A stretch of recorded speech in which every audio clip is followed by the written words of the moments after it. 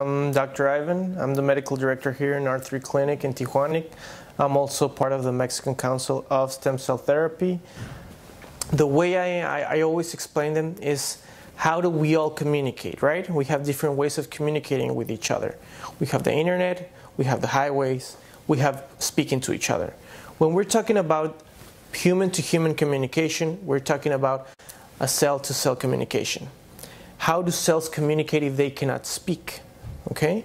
Well, they do what is called paracrine communication. Okay? And that happens in a sense like making a bubble with a message, throwing it out so that the other cell can catch it and process it. Okay?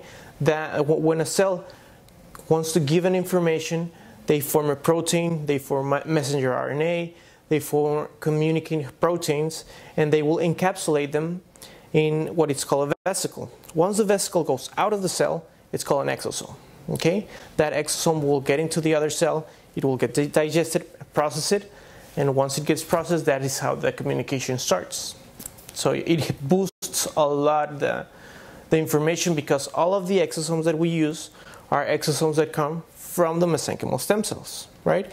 All cells can make exosomes, right? But the ones that we're using are from the mesenchymal stem cells, so they help the communication to repair, okay? To create new cells. The information that they manage is to repair and create new tissue.